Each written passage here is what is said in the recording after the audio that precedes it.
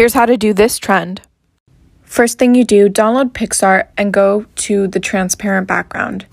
Next thing, decide which character you're going to use. Search their name in the bar. I'm using Gojo. I'm searching for his blindfold, his hair, and his arm, and I'm saving those images separately. After you save all those images, go to CapCut and create a new project. Add the sound from TikTok onto your video.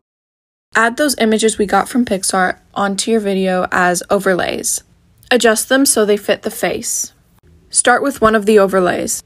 Click on the diamond sign by the undo button after you pull it out of the frame, then pull it back to where it's on the face and click the diamond sign again. Do the same thing with all of the overlays.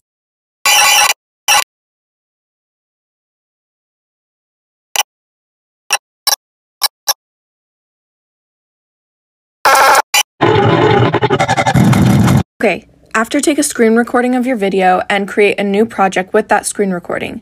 Fit your recording into the frame. Adjust it so it's about 9 seconds long.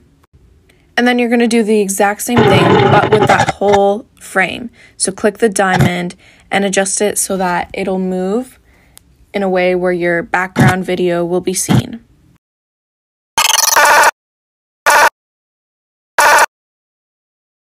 After you do this part, you're going to need to find a video.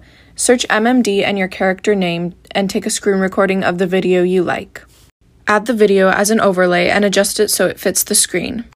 Then, change your overlay into the main track and your main track to an overlay. Notice how they switch, that's what I mean. The last thing you do is add effects, flashing, anything you want, and yeah, you got your video.